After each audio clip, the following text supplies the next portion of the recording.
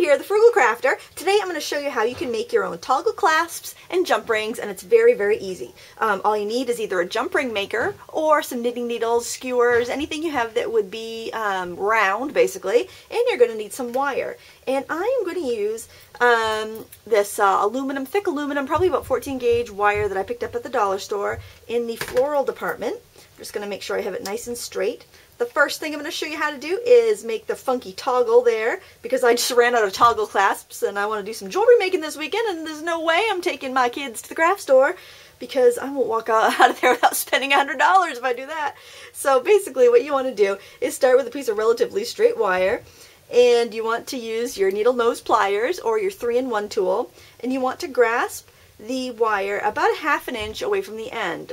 You want to be pretty close to the end of your pliers, but you need a little room to be able to wrap onto. So then you want to, using your hands, pull your wire around the pliers so that it just barely crosses the wire like that. So it just barely crosses itself. Then you're going to reinsert your pliers and you're going to pull it the rest of the way so you end up with kind of a loop with a flat top. You see that? Let me bring it up a little bit closer. Alright, then you're going to make a cut about 1/2 inch away from that loop, just using your diagonal side plier cutters here, or flush cutters, or your 3-in-1 tool. That'll work fine.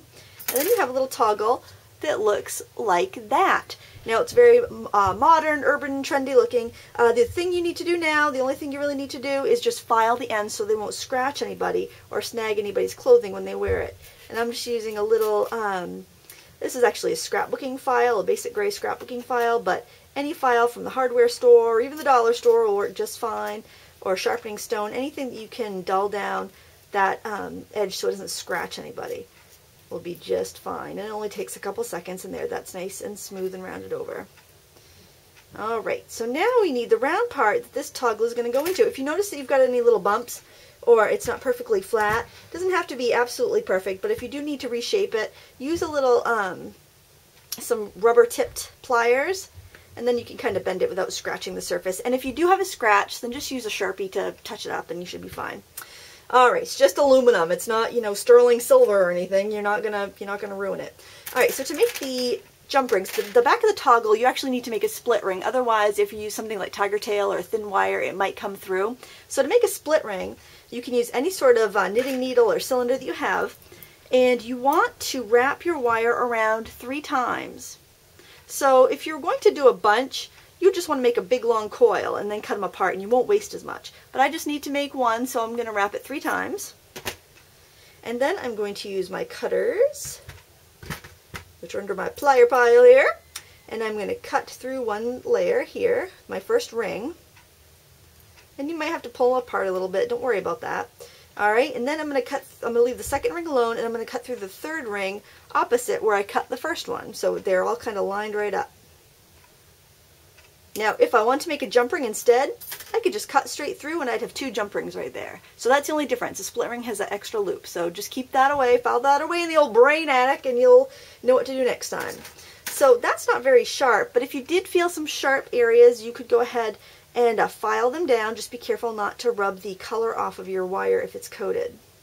I just like to go through with my pliers here a little bit and make sure everything's lining up really good. On these big toggles, you wouldn't need to do that on a small jump ring. Whoops.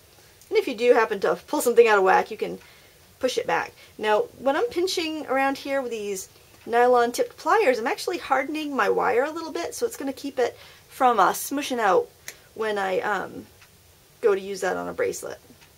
If you get it really out of whack, you can put it back on the jump ring maker and reshape it, which I probably will have to do in this case because my pliers slipped. And that's no big deal. That's very easy to do. So there you have it. How to make toggles, jump rings, and that'll save you a trip to the store. I will show you a jump ring really quick just in case you didn't quite get it.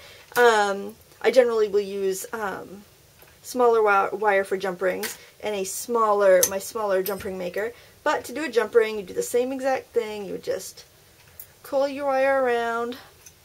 It's better to make a bunch at once because then you don't waste. You cut through all your wires at once, and you're left with a jump ring. So easy and quite affordable if you have the wire on hand.